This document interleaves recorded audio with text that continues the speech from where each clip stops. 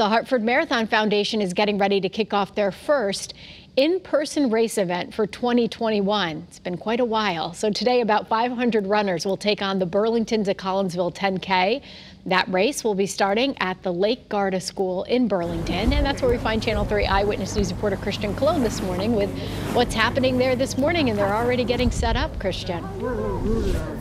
Yeah, that's right. Good morning, Caitlin. We're here at the Lake Garda School in Burlington, where crews are already setting up right behind me. The race is about to begin in about a few hours. But joining us right now is CEO and founder of the Hartford Marathon Foundation, Beth Schluger. Thank you so much for joining us this morning. My pleasure. Thank you. Talk to us about the race. What's going on today? Well, we're really kicking the rust off of ourselves. This is our first live race since January of 2020. So we're very excited to be back live with people and anxious to put on our first live race. Yeah, I mean, COVID kind of changed everything. I know you guys couldn't have races before. I mean, what does it mean for you guys to finally be back?